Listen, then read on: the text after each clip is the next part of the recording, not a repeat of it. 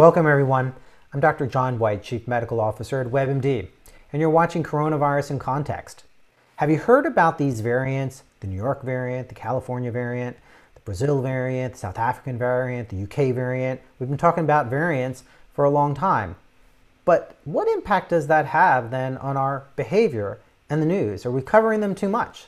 So to help provide some insights, I've asked my good friend, Dr. Eric Topol from Scripps. Dr. Topol, thanks for joining again. Oh, it's always great to be with you, John. Now, you coined this word scariant, where even with little data about a new variant, we have it on major news channels. Are we covering it too much? Or other people will say, you know what, we need to be transparent and get the information out there and let the public decide. Well, I think it's really tricky, John, because, everybody has kind of grown up with the term mutation. Mm-hmm. And that means, there's some change in a letter of a gene code. But here we're talking about 20 mutations, 10 in the business spike protein part of the virus. So it gets this term variant, and it only gets upgraded to the term strain when it has true, meaningful, important differences. So we only really have one strain right now, which is this UK variant. And that one is, the others mostly are in the Scariant category, whereby we have some concerns. Most of them are innocent. In fact, the most important thing to leave you with today, John, is all variants are innocent until proven guilty. And so often it's reported, like the California variant was reported as the devil is here, but there isn't any proof that it's guilty. So how can you say the devil is here when there's no proof? So if we assume the best, which we should for variants, then what we want to only take as a high bar threshold when you prove that the series of mutations leads to something that is meaningful, worrisome properties. And there are three properties, right? One is that it can be more infectious. The second is it can be more virulent, that is, cause more deaths, more hospitalizations, more severe cases. And the third one is that it could have this immune evasion feature, whereby even if you've had COVID, you could get it again because your immune system doesn't recognize it, evades it. Or if you get a vaccine, it might not work as well against this because it's different than what the vaccines were built on. Yeah. So those are the three properties. And so far, we really don't have one variant or strain that has all three, which is good. That would be the monster, right? We have one that's the most troublesome, which is that UK variant, because it has both the issue of transmission, infectiousness by 50% or so more.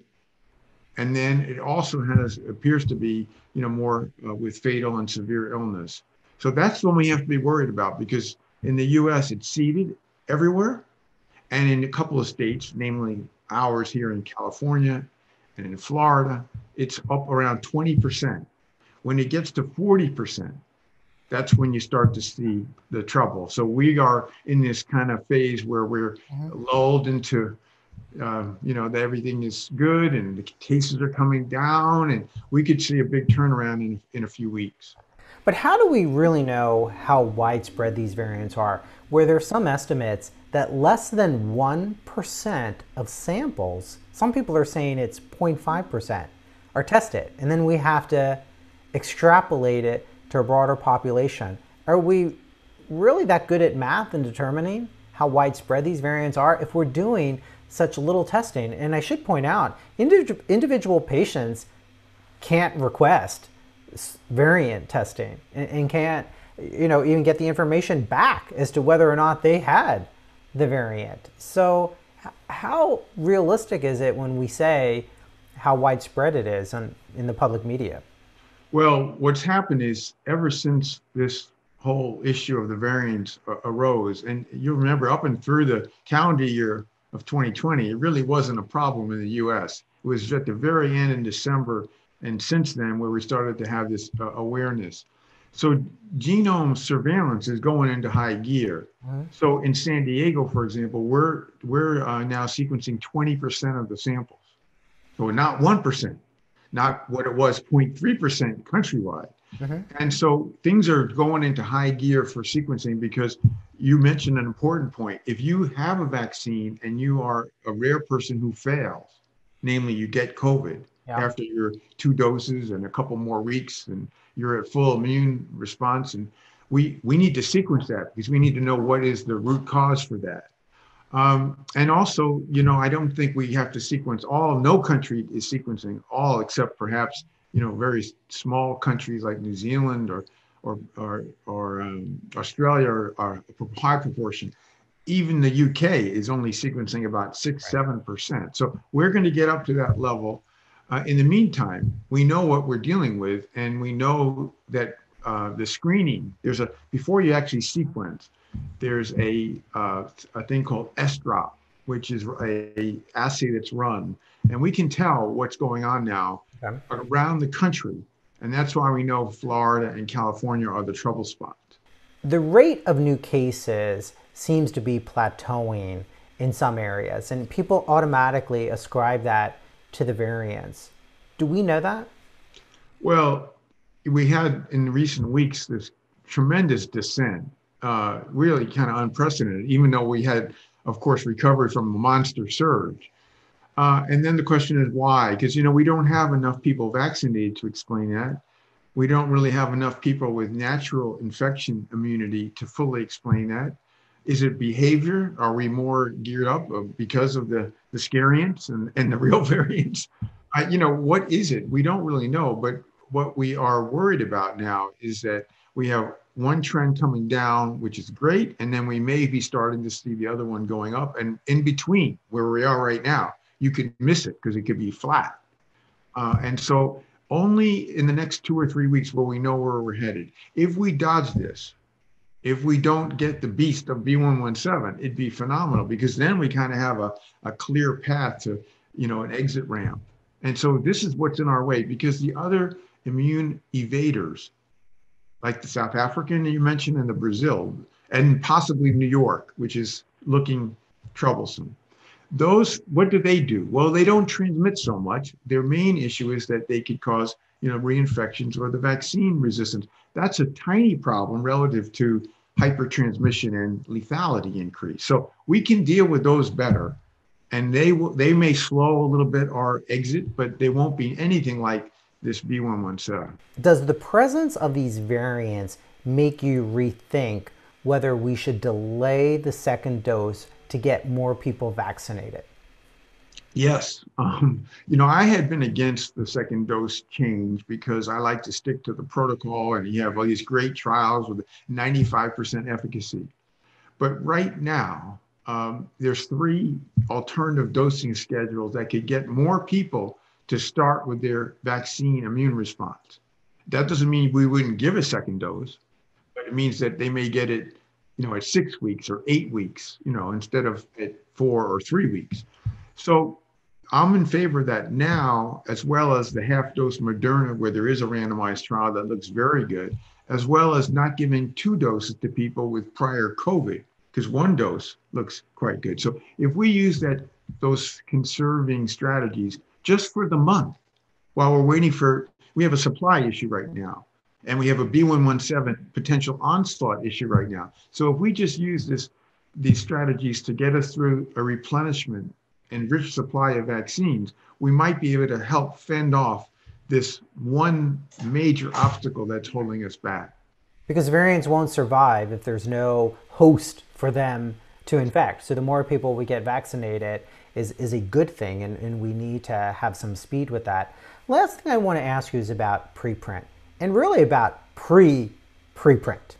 And recently you expressed frustration, maybe even some anger, over that people are commenting now actually on drafts of manuscripts that haven't even been submitted for preprint. Where is this going? And is there a push to be, some people will argue, to be provocative on the news, because that's going to get you more interest. But aren't we supposed to talk about science and listen to the scientists, and then we're putting out draft documents that haven't been subjected to any type of review? Yeah, well, let's talk about preprints. A great question. But before I get to that, I just want to emphasize one thing. A lot of states now are going into major relaxation modes, getting rid of their mitigation, whether it's your restaurants and gatherings and whatnot. And that's the wrong thing to do right now, because we may be facing our biggest challenge yet. All you have to do is ask people in the UK, Ireland, Portugal, Israel. I mean, this is, they had the worst of the whole pandemic. And remember, countries like some of them really had controlled things all the way through. This can be, a real beast, but we'll see. But don't relax now. This is the time to keep getting containment, so we're ready. Now, the preprint thing, I was really stirred by this, because on Monday, when the LA Times came out with "The Devil Is Here," and they talked about a preprint which hadn't been published, and here it is Friday, it's still not published. I can't review that data. Well, I can, because journalists sent it to me, and in fact, like every different newspaper had this preprint, except for the preprint server. Yes. Okay, and so preprint. That's why I'm saying that. Yeah, there's a preprint. The whole idea with preprint is that it's really important. You post it so that the whole biomedical community can look at it and can make their own assessment. Is this real? And how good is the evidence? So this one hasn't even been posted. And meanwhile, it became New York Times, Washington Post, started Sacramento Bee and LA Times. It was on every news channel about the California variant and this. I really got upset, because you know what? If the investigators believe it's so important, why is this preprint not published or not posted? Now, then later in the week, there was another twist of this, which was very different. So one of the best science journalists at the New York Times, Apoorva Mandavilla, she published a preprint from Caltech about the New York variant.